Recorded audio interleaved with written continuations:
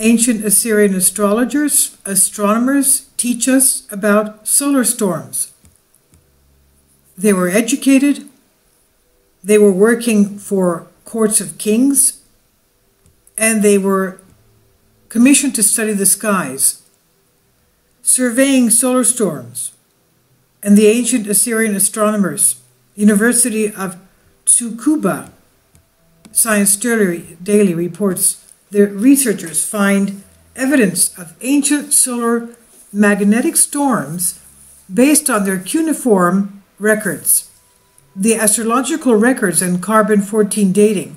This work may help with our understanding of intense solar activity that can threaten our modern electronics. A research team led by University of Tsukuba combined observations from ancient cuneiform tablets that mention unusual red skies with radioisotope data to identify solar storms that likely occurred around 700 BC, specifically 679 to 655 BC. This was prior to any previously datable events, and this work may help modern astronomers predict future solar flares or coronal mass ejections that can damage satellite and terrestrial electronic devices. Humans have been looking to the skies for as long as we have been around. Some of the observations made by ancient Assyrian and Babylonian astrologers more than 2 millennia ago, over 2,000 years ago, survive in the form of these cuneiform records. These rectangular clay tablets were messages from professional scholars to kings who had commissioned the astronomical observations with the purpose of discerning omens, including comets, meteors, and planetary motion.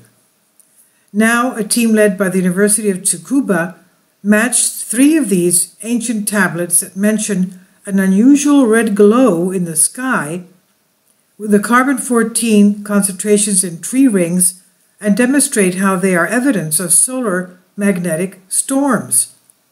These observations were made about 2,700 years ago in Babylon and the Assyrian city of Nineveh, both of which are mentioned contemporaneously in the Bible. For example, one tablet says, "Red covers the sky." Another mentions a red cloud.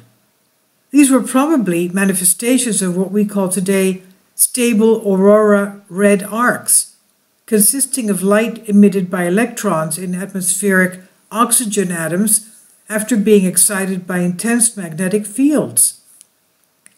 While we usually think of aurora as confined to northern latitudes, that is, the northern lights, during periods of strong magnetic activity, as with a solar mass ejection, they may be observed much farther south. Moreover, because of the changes in the Earth's magnetic field over time, the Middle East was closer to the geomagnetic pole during this period in history.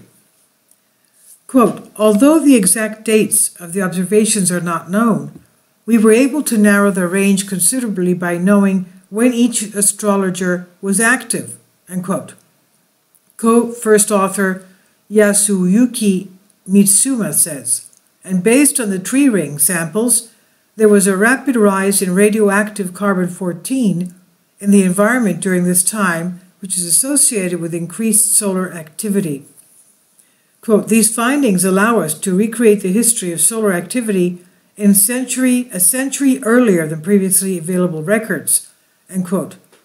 Mitsuma explained, and he says the research can assist in our ability to predict future solar magnetic storms which may damage satellites and other spacecraft. This is on Science Daily.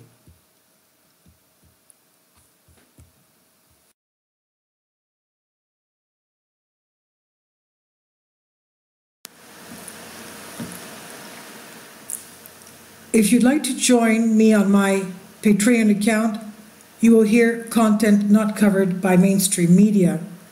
These riveting stories will be based on my research, and I will state my opinions and give my personal insight on diverse and controversial subjects and world events not covered by mainstream media, and not supported by YouTube guidelines.